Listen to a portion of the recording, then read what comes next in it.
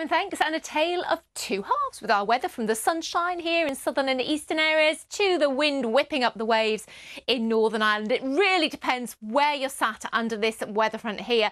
Good afternoon. Well, it's feeling a little like spring today. The sun is shining and it's feeling pleasantly mild as well. Beautiful sunrise in Shoreditch this morning. That's from weather watcher Nicholas. And some blue sky today from Lana's London in Bermondsey. Bits of patchy cloud here and there. Now for us in the east, it is largely dry and sunny. In the northwest, however, that's where the effects of that low pressure system stay.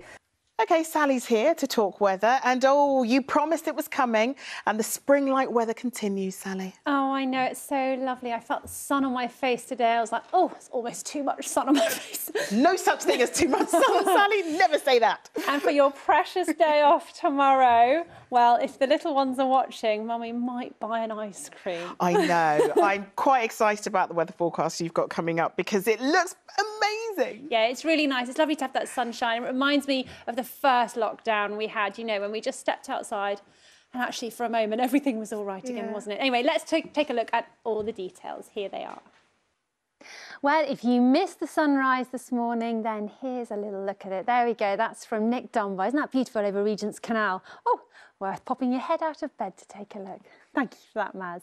Now, it's mild but breezy again tomorrow with some more sunny spells and sunny spells into the end of the working week and start of the weekend. Perhaps the only blip is on Thursday, where it's going to be a little bit cloudier and maybe with the odd spit or spot of rain here or there.